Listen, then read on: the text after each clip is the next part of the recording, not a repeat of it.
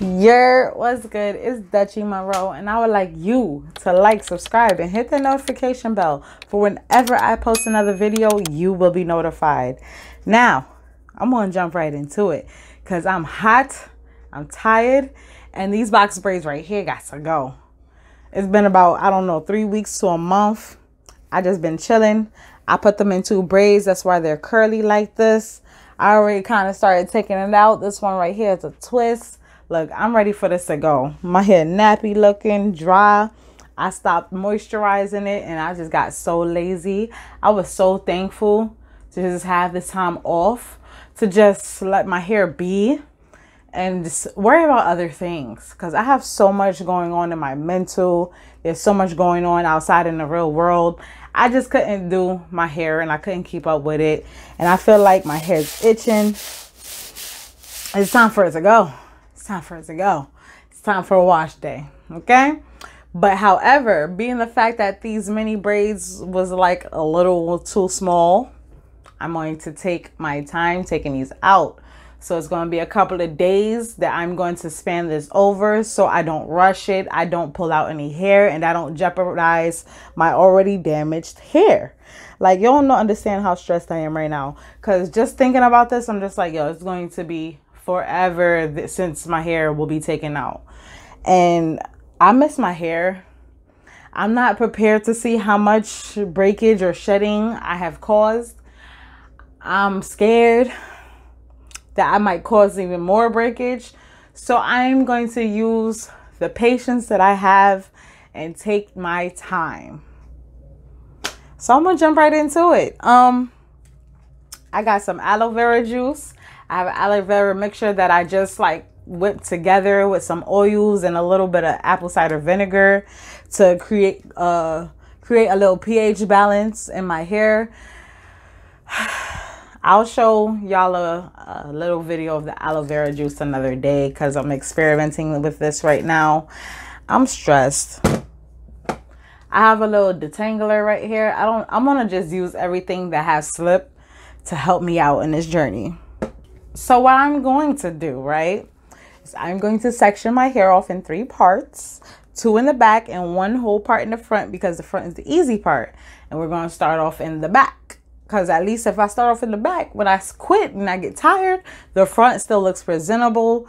And if I have to run somewhere, at least it'll be like a little style by the time I get ready to do the front, you know, because it's going to be about 3 days. The 3rd day is going to be wash day. And I don't want to go around looking crazy, you know? So let's get this started, huh? Shall we?